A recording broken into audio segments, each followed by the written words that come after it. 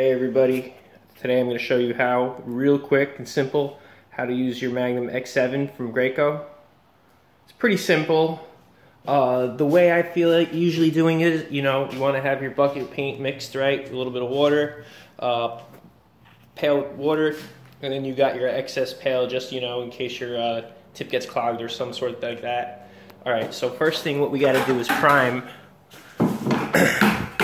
So what you do is, the way I think about it, is this little thing. This is the primer. First we want to make sure we're off. This little switch right here. Push this down. As you see, some of the pressure came out. Then we're going to set this to prime. Turn it on. As